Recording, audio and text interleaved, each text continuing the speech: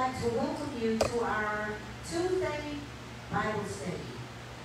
We thank you for joining us tonight, and we hope something said tonight you can find a place to associate with your living here on this earth. We're going to now begin with prayer. Heavenly Father, as we come before your throne, we first humble ourselves. We put our flesh into subjection. No matter what we're going through, no matter what is going on around us, this is a time that we put it aside and focus on you. We praise you, we honor you, we give you glory. Father, we just love you and everything about you. We know that we are your beloved people and that we were created by you as well as this entire earth. And you are always in control. So, Father, we just celebrate coming together as one to learn more about you, to draw closer in relationship with you, so that we can reflect the way of your Son Jesus, our Savior.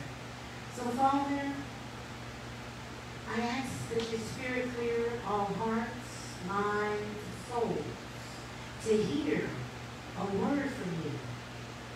And I ask that illumination is brought forward in how to apply what we hear to our own individual lives. Father God, I ask that you bless the Rivers of Life ministry and every single aspect of it.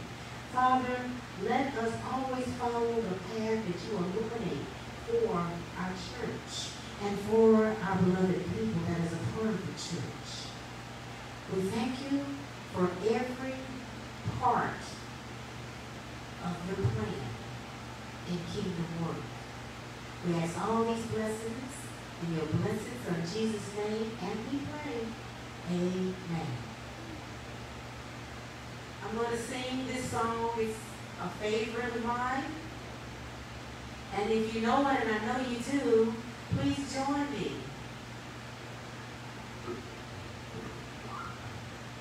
Glory, glory, hallelujah, since our layman burdens down. Glory, glory, hallelujah, since our layman burdens down. Can we say that again? Glory,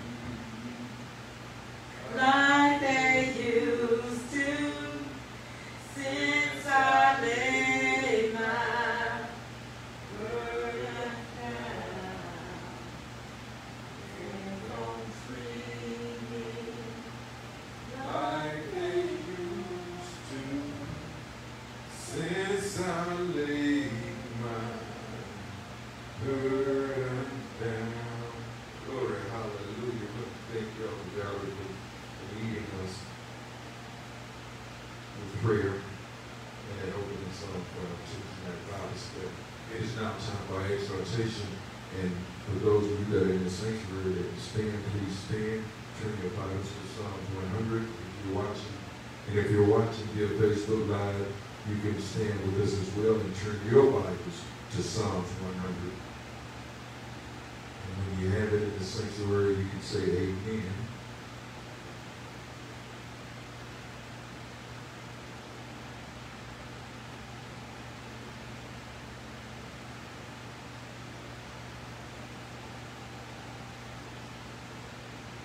We'll begin reading in verse 1. Again, it's Psalms 100. Let's read. Make a joyful noise unto the Lord, all ye land. Serve the Lord with gladness. Come before his presence with singing. Know ye that the Lord, he is God. It is he that hath made us, and not we ourselves. We are his people, and the sheep of his pasture. Enter into his gates with thanksgiving, and into his courts with praise. Be thankful unto him, and bless his name. For the Lord is good. His mercy is everlasting, and in truth endure to all generations. As rivers of life, we go back and we reread verse 4 and verse 5. We read with power, clarity, and we read with understanding. Let's begin reading in verse 4. Enter into his gates with thanksgiving, and into his courts with praise. Be thankful unto him, and bless his name. For the Lord is good. His mercy is everlasting, and in truth endure to all generations. Let's be obedient to God's word. Glory, hallelujah.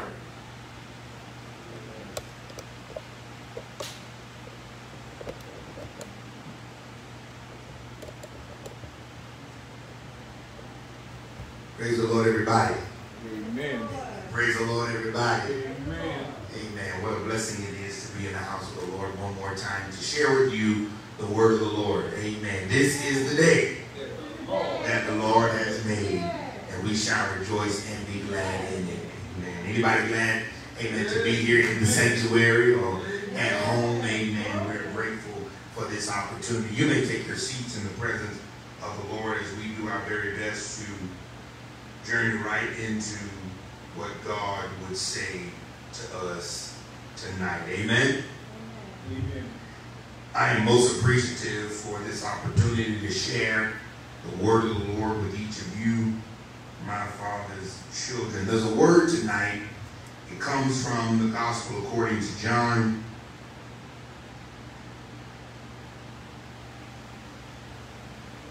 John chapter number 8.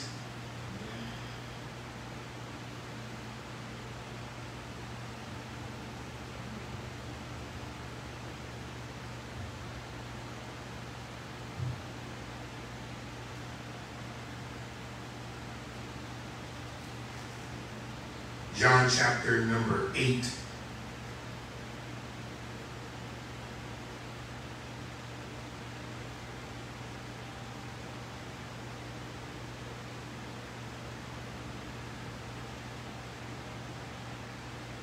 John chapter number 8, we're going to read verses 1 through 11.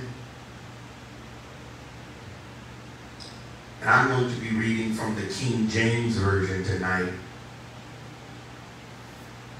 It simply says, Jesus went unto the Mount of Olives. And early in the morning he came again into the temple. And all the people came unto him, and he sat down and taught them. And the scribes and the Pharisees brought unto him a woman taken in adultery. And when they had set her in the midst, they say unto him, Master, this woman was taken in adultery in the very act. Now Moses in the law commanded us that such should be stoned. But what sayest thou? This they said, tempting him that they might have to accuse him. But Jesus stooped down and with his finger wrote on the ground, as though he heard them not. So when they continued asking him, he lifted up himself, said unto them, He that is without sin among you, let him first cast a stone at her. And again he stooped down and wrote on the ground. And they which heard it, being convicted by their own conscience, went out one by one, beginning at the eldest, even unto the last. And Jesus was left alone, and the woman standing in the midst. When Jesus had lifted up himself and saw none but the woman, he said unto her, Woman, where are thine accusers? Hath no man condemned thee? She said, No man, Lord. Jesus said unto her, Neither do I condemn thee. Go and sin no more. Can we all say amen? Tonight I want to teach a lesson from the subject, caught and guilty, but forgiven. Caught and guilty, but forgiven. I want you to get that in your spirit. Caught and guilty. There's no question in that. Caught and guilty, but forgiven. I want to begin our lesson tonight by simply saying that there are two kinds of sin. When I say there's two kinds of sin, I'm not talking about big sin and little sin. But there are two kinds of sin, meaning the sins we commit openly and those that are done in secret.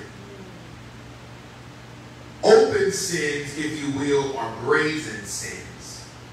Very brassy. Most times they are done without thought or remorse. Most times you see sinners openly sinning. Sinners take the world by storm. Sinners move without care and without caution. They do not try to hide their sins. They don't try to close or keep closed their sin. They do what sinners do. They just sin. Live unrighteously. Don't live with a care or caution, or maybe I should say a fear or reverence for God. They're just sinners. Say amen. And we have to be very careful when dealing with sinners, because 90% of the Bible was not written to sinners. It was written to believers. When God inspired the Apostle Paul to write 3/4 of the New Testament, he was writing to churches that believed. Believers. Christians. This was after the Antioch experience. After Antioch, where the people were first called Christians, Paul begins to then write to churches. When he writes to the church at Galatia, he says, "O foolish Galatians, who have bewitched you?" In other words, I preached the gospel, I've taught the gospel to you. Now you've allowed somebody to come and disrupt or try to challenge or try to change or alter what you believe. So much of the Bible is written to believers, and so we cannot beat people over the head with the Bible, because unless they are born again believers, the Bible is not applicable to them, because the Bible was written to those of us who believe. It's almost like you can't clean the fish until you catch it. Amen. Amen. You can have all the tools you want, but if you go out to the pier and don't catch nothing, you can't clean nothing you don't catch.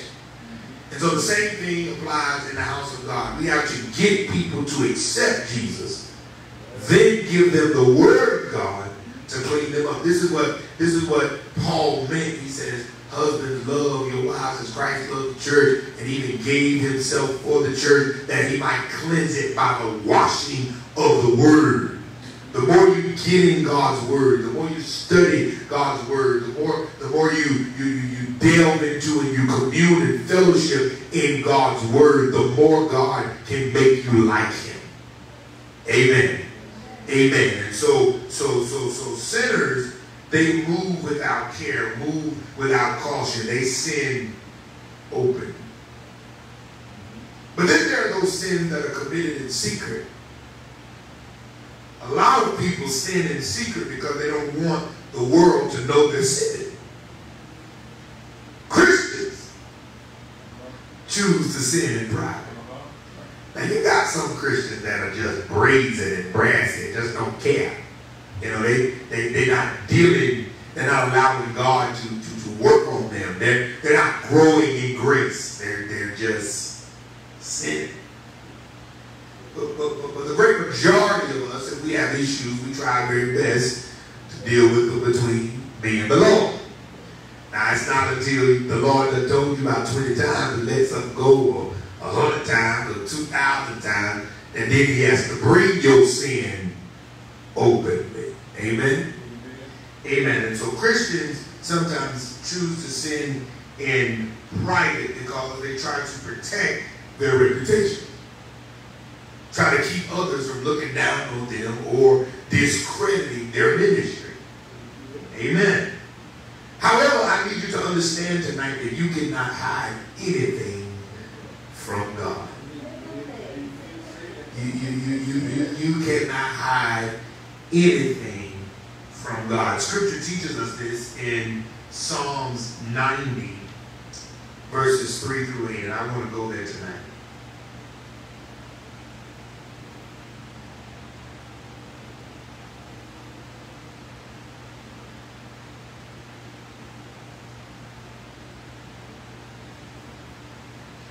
Psalms 90,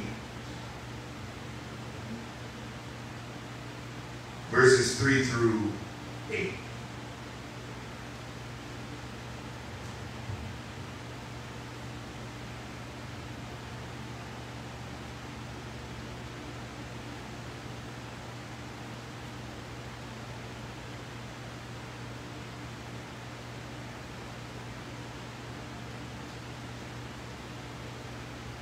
Psalm 90, verses 3 through 8 says, Thou turnest man to destruction, and sayest, Return ye children of men. See, sometimes God allows us to go through stuff to get our attention. The text says, Thou turnest man to destruction, and then what does he say? Return to me. You know, some of the stuff that's going on in our lives is not a derivative of what the devil is doing. It's God's way of getting us to turn back to him. Amen. Verse 4, it says, For 1,000 years in thy sight are but as yesterday when it is past, and as a watch in the night. Thou carriest them away as with a flood, and they are as a sleep. In the morning they are like grass which groweth up. In the morning it flourishes, verse 6, and groweth up, and in the evening is cut down and withereth. For we are consumed by thy anger, and by thy wrath we are troubled. Verse 8, listen to this. Thou hast set our iniquities before thee, our secret sins in the light of thy countenance. Did y'all just see what that says? He says, Thou hast set our iniquities before. God says, I know what you're doing. He said, it's before me, it's right before my eyes. I know what you're doing. He said, and even those things that you think are secret, he said, it's in the light of my countenance. You cannot hide anything from God. And I imagine this woman in our text tonight was having a good time, enjoying her moment. And she thought she was in hiding, in secret.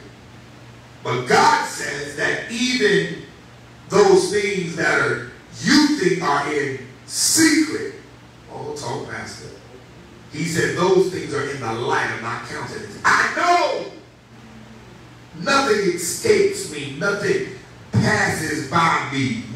You can't get around me. Amen.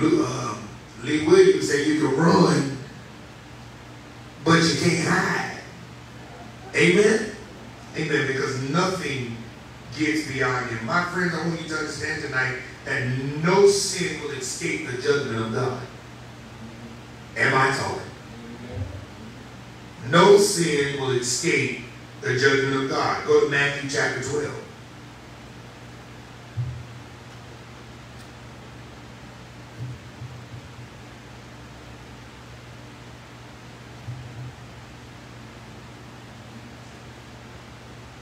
Matthew 12 and verse number 36.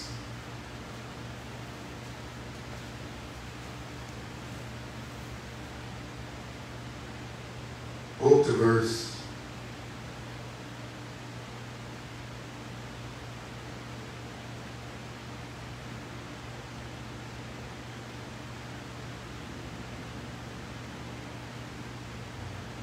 33. We won't read it all. Chapter number 12 of the book of Matthew. It says, either make the tree good and his fruit good, or else make the tree corrupt and his fruit corrupt. For the tree is known by his fruit. Do y'all see that? You ain't got to wear no shirt that says you're a Christian. You ain't got to wear a hat that says I love Jesus. You ain't got to go around being holy road. The Bible says you're going to be known by your fruit, by the fruit that you bear, by your actions, by your character, by your demeanor, how you treat people. Come on, somebody say amen. Amen. He says, O generation of vipers, how can ye, being evil, speak good things? He said it ain't going to happen. For out of the abundance of the heart, the mouth speaketh. No, you ain't have no slip-up. You said what you meant what you said, and the young people got to do things. I said what I said. Somebody say amen. Amen. A good man out of the good treasure of the heart bringeth forth good things, and an evil man out of the evil treasure of the heart bringeth forth evil things. Verse 36, but I say unto you that every idle word that men shall speak, they shall give account thereof in the day of judgment. Nothing escapes God. You might get away with it right now and make people feel, a little uneasy right now, and you think you got away because you gave them 2 pieces of your mind or 2 cents or whatever that saying is. But God says that on the day of judgment, every idle word, everything that you say, everything that you do, you have to give account for it on the day of judgment. Come on, somebody say amen. Jesus came the first time to bring salvation into the world. But the second time, he's coming to bring judgment.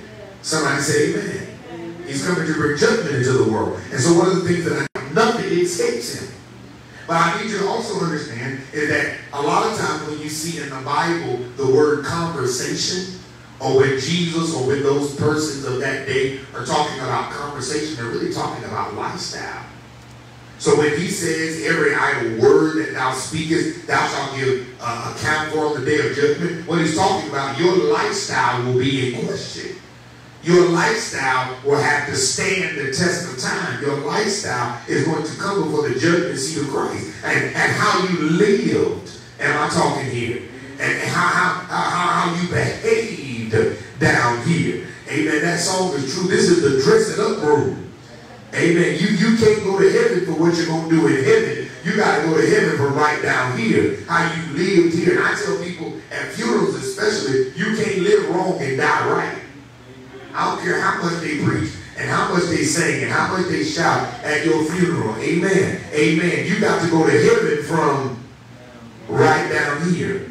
Amen. And so this woman, although her sins were she thought her sins were in secret, they were not in secret. That God saw all things, and not only did God see those things, but people saw those things.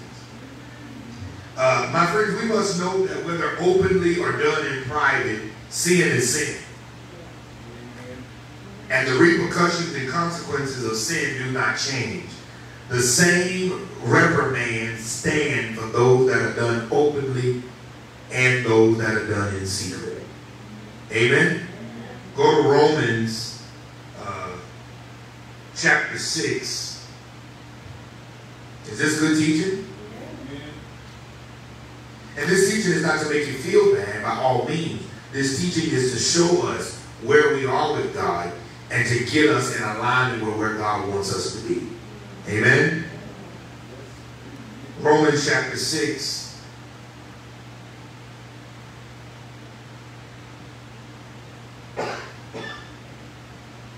Romans 6, 15 through 23.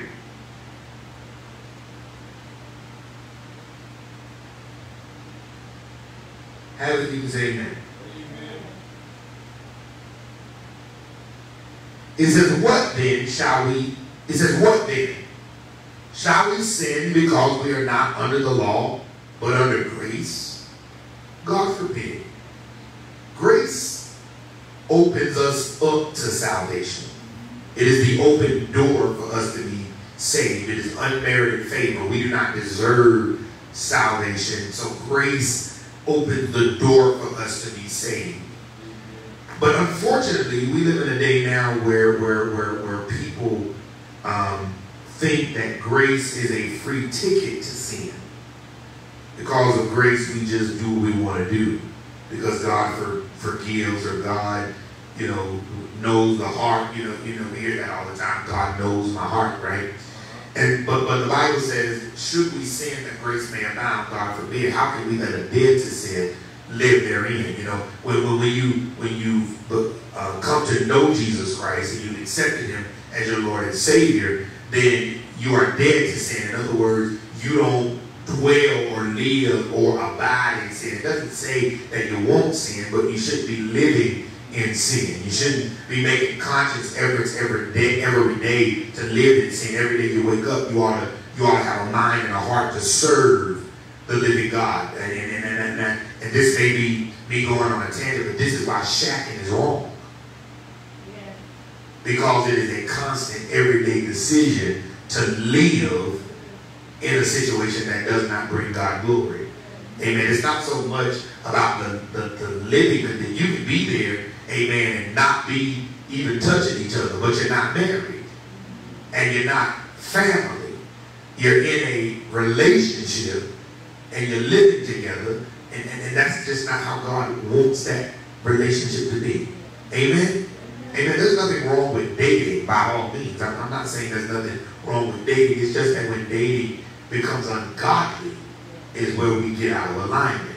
And I think the older church told us that dating, going out, having a good time was wrong. The new church tells us that you can live together and not be touching each other, and that's right. But I think the old church had it wrong, and I think the new church has become too progressive. There's nothing wrong with dating and going out and having a good time and enjoying each other's company. There's nothing wrong with that. But there also is something wrong with living together.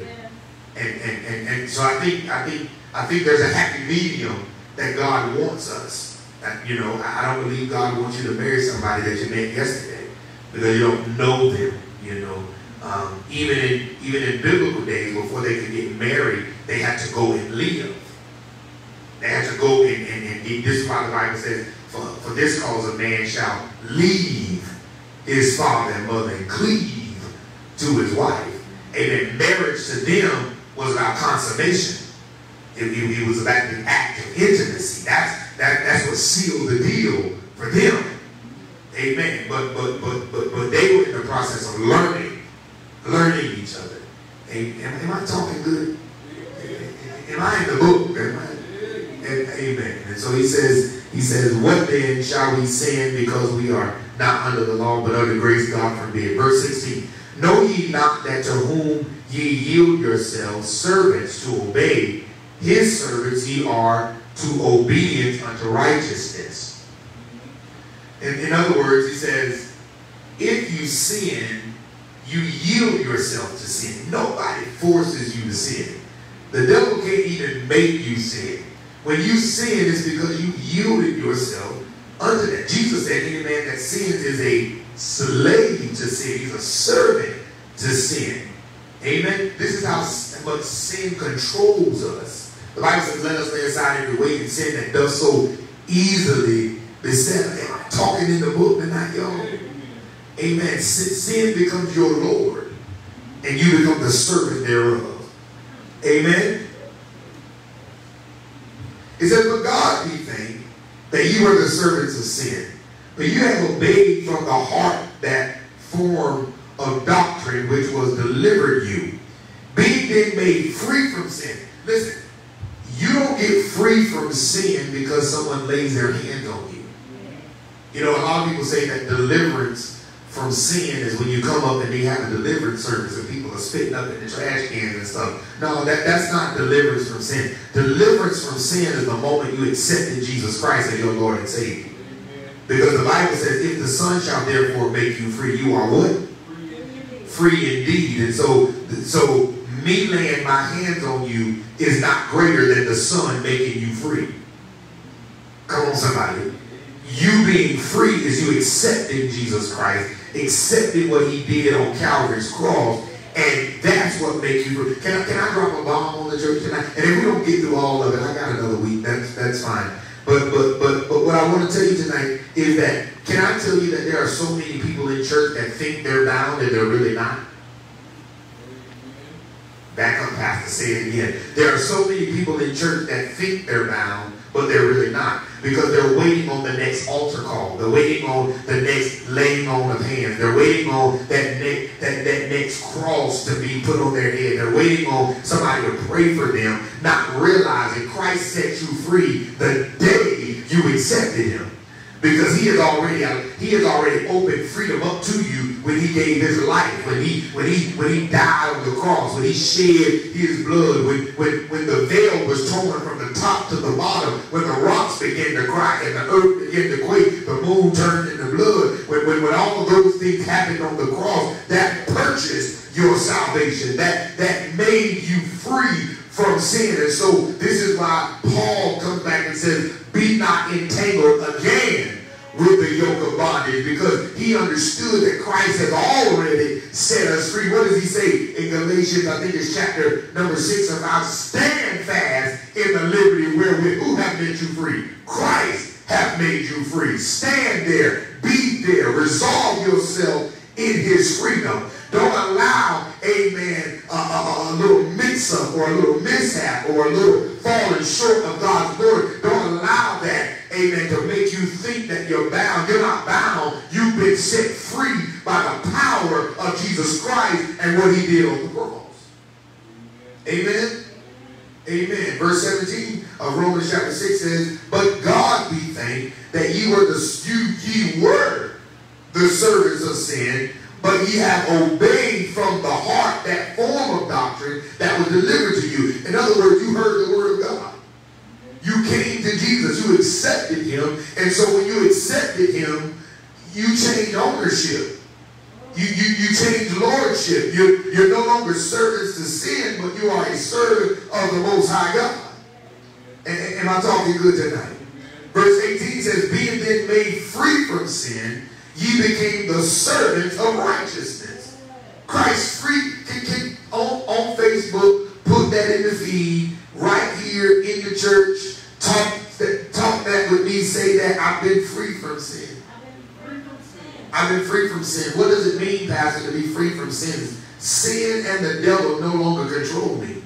If I fall in sin, it's because of my free will. It's not because I'm subject to it. It's not because I'm ruled by it. I now am a servant of righteousness. I'm a servant of the living God. He's my Lord. Am I talking good? Verse 19, it says, I speak after the manner of men because of the infirmity in your flesh. For as ye have yielded your members service to uncleanness, and to iniquity unto iniquity, even so now yield your members service to righteousness unto holiness. He said, just like you were dancing with the devil, now dance with God. Just like you gave the devil everything you got, give God everything you got. He said, just like you yielded your service to uncleanness, now yield yourself to holiness, righteous living. Don't go to hell in the church, is basically what he's saying. Don't come to church every Sunday and still don't make it in. If I'm going to go to hell, I'm going to go to hell the right way. And that might sound crazy, but it's true. If you're going to go to hell the right way. Drink, smoke, get drunk, run women, chase men, live alternative lifestyle. If you have made up your mind to go to hell, don't go to hell through the church. Amen. Amen. Verse number 20. For when you were the servants of sin, you were free from righteousness. You were open to do what you wanted to do. This was, I'm not telling y'all what I said, I'll tell you what the Bible says. He said, when you were a servant of sin, you were free from righteousness. You didn't have to come to church. You could cuss folk out when they crossed your own. You could do whatever you wanted to do. You were free from righteousness. Verse 21 says, what fruit had ye in then? What fruit had ye then in? Those things were of, ye are not ashamed, but the end of those things is death. In other words, you were free to do what you wanted to do, but that doesn't change the consequence. You know, because a lot of people say, well, I ain't saved, I ain't got to do that. Well, no, you don't. But there is still a consequence. You know, you're free to do what you want, you're free from righteousness, but be very clear, there's still a penalty for anybody who doesn't accept the Lord Jesus Christ. Amen? Verse 22, but now being made free from sin and become servants to God, ye have your fruit unto holiness, and the end is everlasting life. For the wages of sin is death, but the gift of God is eternal life through what? Jesus Christ our Lord. And so what I want you to understand today is that no matter what sin there is a penalty and consequence for sin. The penalty and consequence for sin is death. Whether that be spiritual death or death in the world. Some people are dying physical death just because they're in too much sin. Not necessarily because God commissioned them to die at that time. They just were in sin, living wrong. And the more people talked to them, the more they knew it was wrong, the more they got convicted by it, the more God kept telling them to come on in, the more God was taking people around them and all these things. They weren't heeding to the call of the Lord. Amen? When Christ returns the second time, he's coming to separate those who willingly sin from those who have committed to live for him. The question must be asked, will you be called? The question must be asked, will you be called? Will you be guilty? Or will you be forgiven? Will you be caught with your work undone, guilty of all your wrongdoing, or will you be forgiven? You must ask yourself that today. Will I be caught? Will I be guilty? Or will I be forgiven? The woman of our text today was caught.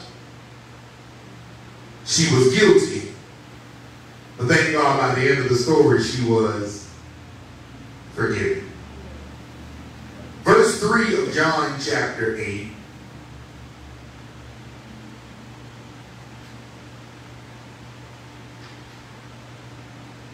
Verse 3 of John chapter 8. It says, and the scribes and the Pharisees brought unto him a woman taken in adultery, and when they had set her in the midst. This woman was unexpectedly found in an unwelcoming situation.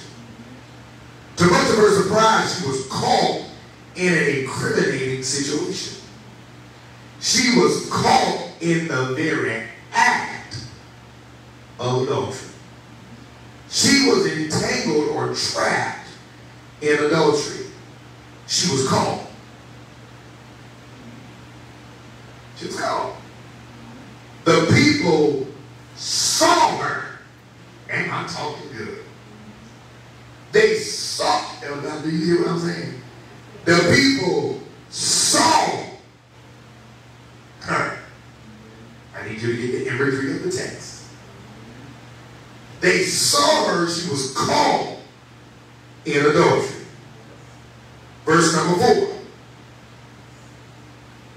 Verse number 4 says, they say unto him, Master, this woman was taken in adultery in the very act. So not only did they see her, but she was guilty. Caught and guilty. This woman justly deserved this chargeable offense. She was caught and could not deny this particular fault and or error. Ooh.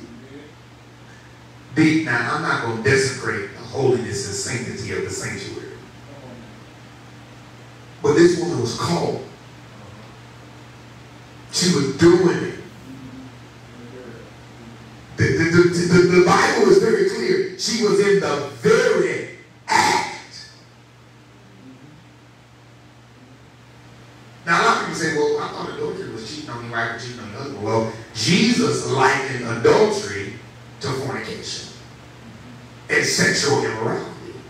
Let's go there. Matthew 5. Oh, we're going to use the Bible tonight.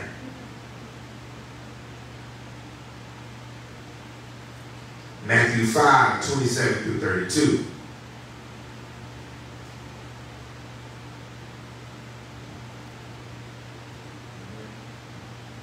It says, ye have heard that it was said by them of old time, thou shalt not commit adultery. But I say unto you that whosoever looketh on a woman to lust after her, hath committed adultery with her already. It's not that ain't your woman. God wants us to look at each other, and it's easier said than done. But God wants us to look at each other as brothers and sisters. Not look at her as, oh, God, she's fine. You know? And I'm just being honest with you. That's how God wants us to look. And now, the fleshly part of us, remember now, just in Romans, he said, I write to you because of the infirmity of your flesh. Your flesh, even when I would do good, evil is also present. And so it's much easier said than done, but this is why we have to pray constantly that God will bridle us, that we will look at, we'll look with the right appropriate eye. Amen? Amen. And so he says, if you look at a woman, you lust after her, you already committed adultery. Verse 29, and if thy right eye offend thee, pluck it out.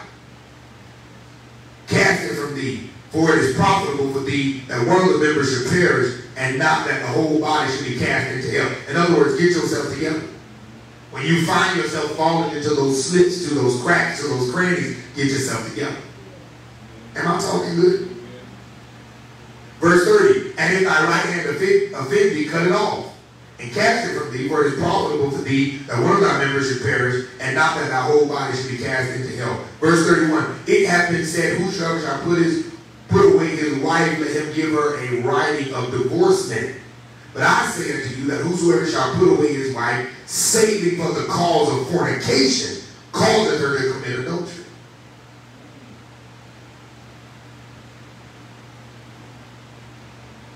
He says, when you are married, it's not my will that you be divorced. He said, but if you're divorced, let it be for this cause. Amen. Let it be for this reason, fornication, adultery. Amen. The breaking of vows. Am I talking good today? This woman was engaging in sexual immorality and was caught in her sin. She was caught. She was guilty.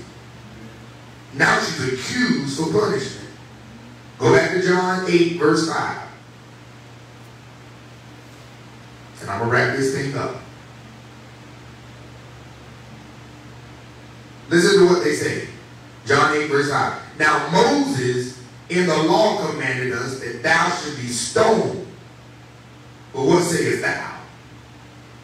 We know what the law said, but what you going to do with this woman? See, the 10 Commandments commandments had already spoke against adultery. Exodus 20:14 says, thou shalt not commit adultery. The law forbids a man or woman to commit adultery. Now when they said, now Moses told us in the law, God gave the commandments to Moses. Moses wrote them, right? So they take Moses' word as law, Moses' word as words from God. Amen? So he says that the law forbids a man or woman to commit adultery. Anyone who does shall surely be put to death. And so when these people said, the law already told us what to do. This woman's supposed to be stoned to death. Well, what'd you say? Leviticus 20:10 had already said that they could not commit adultery. Deuteronomy 22:22 had already said the man that lied with the woman that was not his must be surely put to death. They must be stoned to death. Amen? But Jesus, in verse 7, they continued asking him. He lifted up himself and said unto them, he that is without sin, let him cast the first stone. If y'all got it together, no sin, nothing, finito, zip.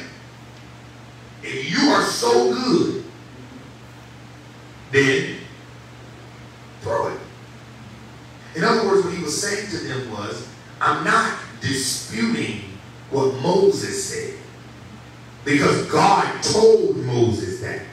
He said, I'm not here to condemn the law, I'm here to fulfill it. He said, I'm not here to throw it out. He said, but what I am saying to you is, if you don't got no skeletons in your closet, then you are just enough to throw the stone. Go ahead. But other than that, they scattered like wildflies.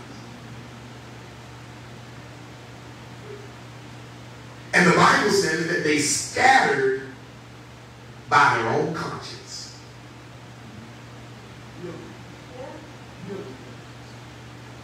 Their conscience made them leave that woman alone. She was called guilty, accused, and warranted for punishment. All of that. But she ended up forgiving. And the next time I want to talk about the forgiving portion. I want to talk about what it means to be forgiven. I don't think a lot of people really know what it means to be forgiven. When you are forgiven, you're not sin conscious. You don't allow the enemy to keep reminding you of the wrong you done. But you allow the Spirit to remind you who you are. The Bible says it is the Spirit that reminds us that we are the sons of God. God bless you. We pray that this word was food to your heart and food to your soul. We pray that this word, amen, make you right where you are. I don't know about anybody else, but I thank God because I've had some instances when I was caught and guilty, but thank God that I ended up forgiven. And the next time we're together, I want to talk about what it means to be forgiven. Father, we love you for your word tonight. Your word is true. It's forever settled in heaven. It is powerful, sharper than any two-edged sword. We pray now in the name of Jesus, God, that you would, anybody that's caught today, anybody that's guilty, we pray, God, that you would extend your hand of forgiveness. Extend your hand of mercy to them. Just as you've forgiven us, Father, we pray, God, that you would do that for someone else. Grant them grace, mercy, atonement, and forgiveness. We know you to be able to do it. Father, you said if we would confess our faults, you'd be faithful and just to forgive us, to cleanse us from all unrighteousness. This is our servant's prayer in Jesus' name. Amen. If you'd like to give, you can give here. The receptacles are on the altar, or you can give by texting your gift of any amount to 910-335-8663. Again, that number is 910-335-8663. Or you can send your gift of any amount to Cash App. That is Rivers of Life with the number 2. Rivers, capital R, capital O, capital L, Rivers with an S, Rivers of Life, and the number 2. And you can give it in Jesus' name. Always remember, he that believeth on me, as the scriptures have said, out of his belly shall flow rivers of living water. We love you. God bless you, and good night.